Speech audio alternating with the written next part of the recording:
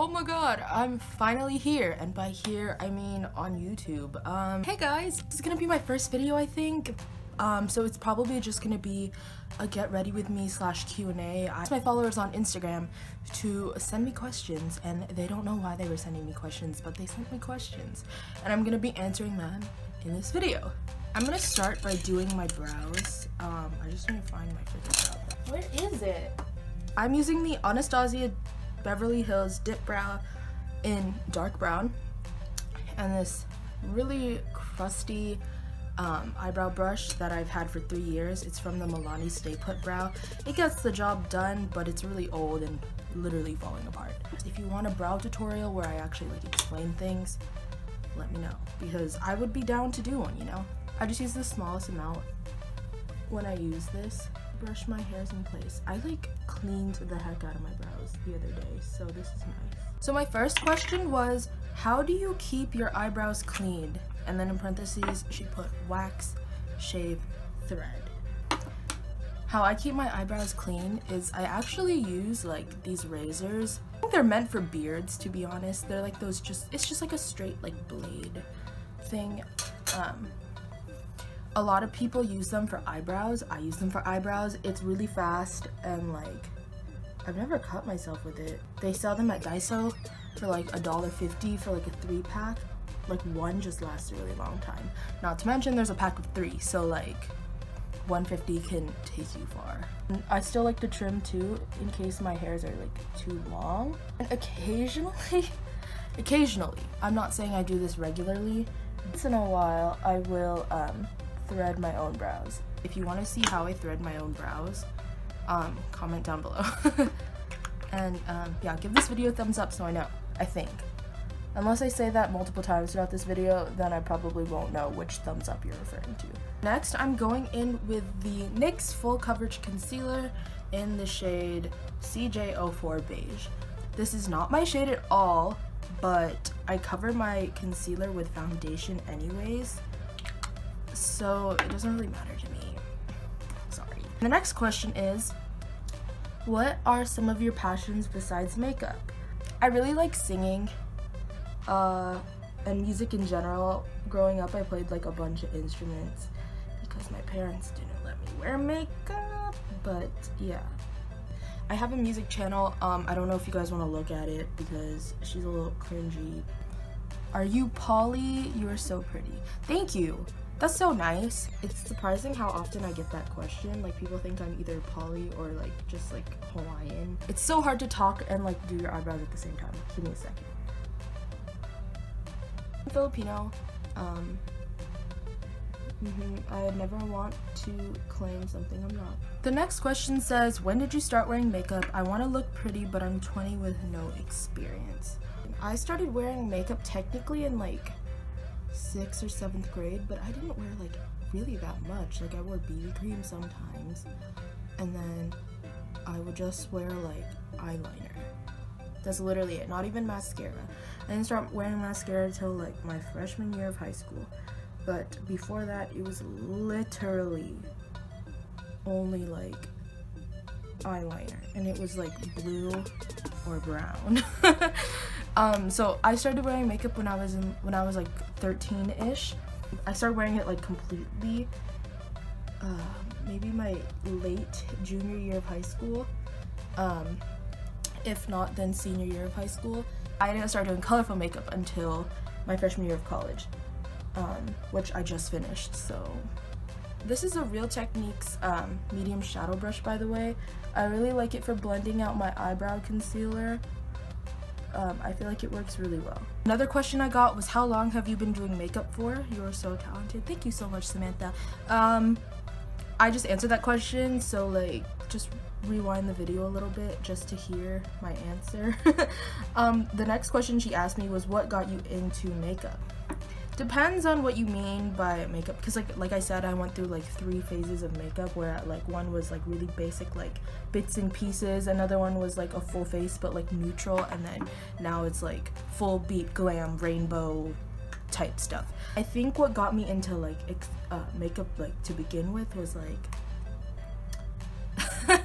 This is gonna sound so dumb, but at my school there was a lot of like Filipina girls and like Asian girls in general, like I don't want to say ABG, but like ABGs, and they would all wear like, they were all so pretty, and I was like so jealous. And then they all like, I don't know what it is, but they all were like no makeup except for like a winged liner.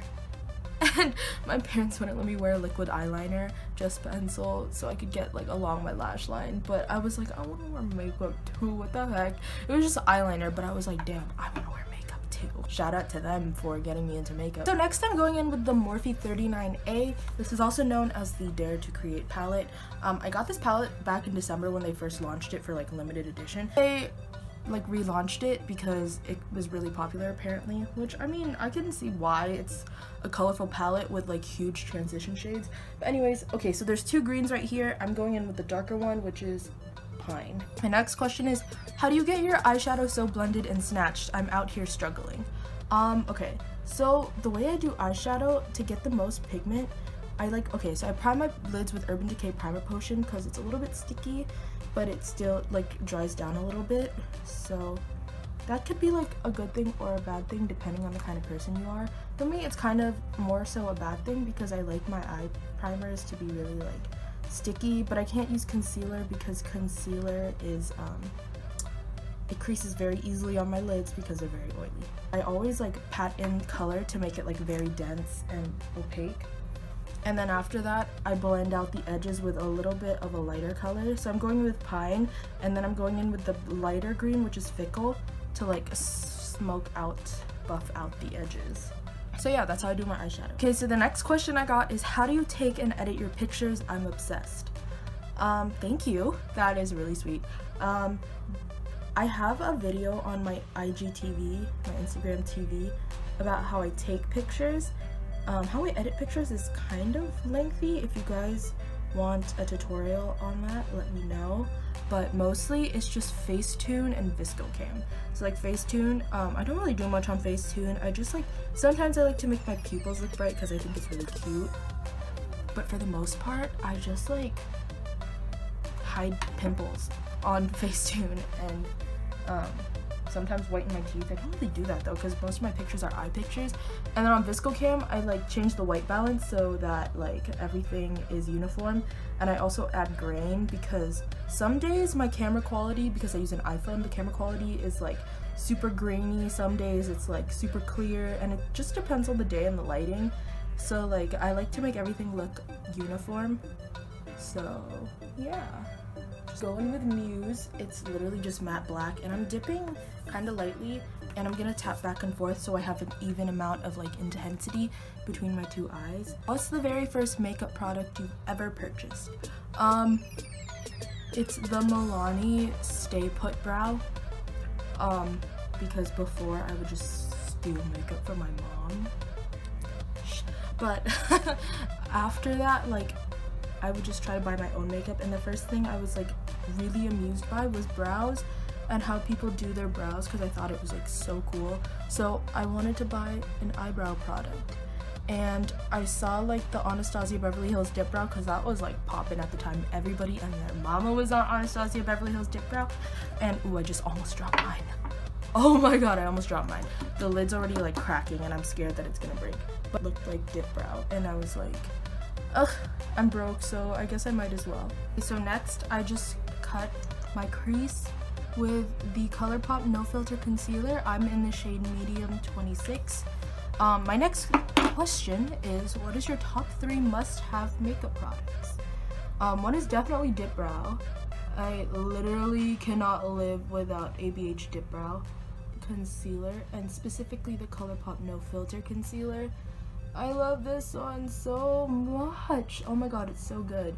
I don't really like Tarte Shape Tape. I know that one's like all the rave with the kids these days, but like it makes my under eyes cakey because they're low-key dry.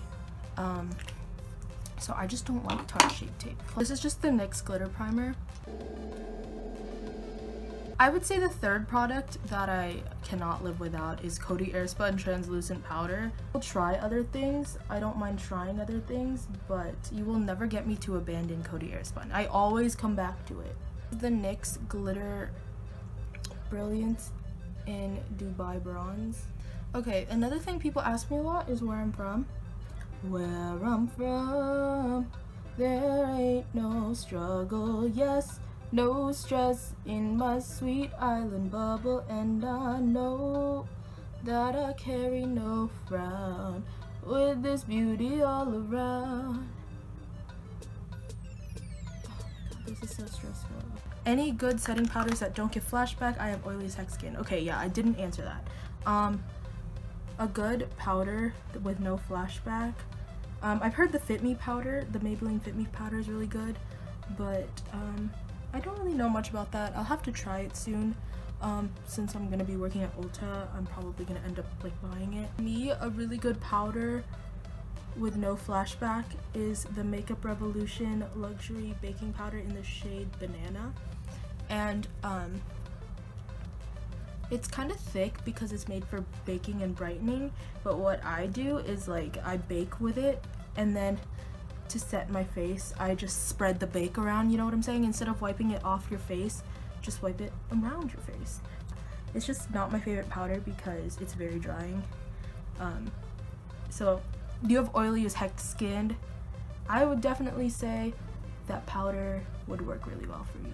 I have no more questions to answer, so I'm just gonna finish my base routine, and then we're gonna fast forward to probably lashes and lips.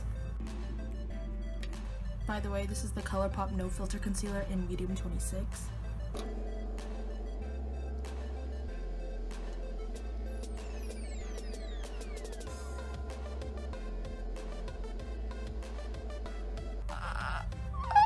Good. Smells like old lady. I like to put this on my forehead because it really blurs out the wrinkles on. Now I'm going in with these lashes. These are from Athena Lash Co, and it's a collaboration with, I don't want to say her name wrong, but it looks like Eykiss V, and these are in J316, which means John 3:16. She's a very religious, like Christian MUA, so she's really talented too, so I guess I'll link her down below if you guys want to check her out. And yeah, I'm just gonna pop these on. I love these. Athena Lash Co sent these to me, so thank you so much. I will also link them down below. By the way, if you guys were wondering, I contoured with the transition shades in the Dare to Create palette, and I also used one of the shades as a blush. I don't know, I was just too lazy to take out my other makeup, so I used the palette for essentially my full face. I'm gonna go in with the NYX Soft Matte Lip Cream in Copenhagen, and I'm also gonna line my lips with the matching lip liner.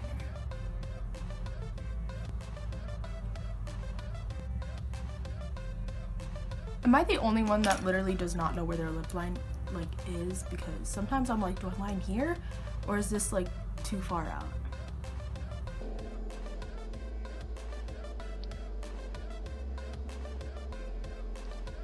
You know what I'm gonna do before this dries down? I'm gonna take my 39A and I'm just gonna like put eyeshadow over it. Sorry, my like laptop is giving me notifications. This is the black. I don't think I look scary. I think I look really cute actually. I don't really know how I feel about doing the eyeshadow on the lip thing. I feel like maybe it would work for like another color of lip or eyeshadow. I feel like it's also like bleeding. I already tried to carve out my lips with concealer. I know that's really extra, but like for the most part I think this look turned out really cute. Thank you guys so much for watching. I would really love to see you back, so if you guys could just hit that subscribe button and the bell icon so you can be notified every time I post, that would be really great. But if you guys want to see like how I do my eyebrows or like an eyeshadow tutorial or something like that, just let me know. Also don't forget to follow me on Instagram at Madeline Makeup. It's the same username as here. And yeah, I would really like to see you guys come back once again. Thank you guys so much for being here, and yeah, bye guys.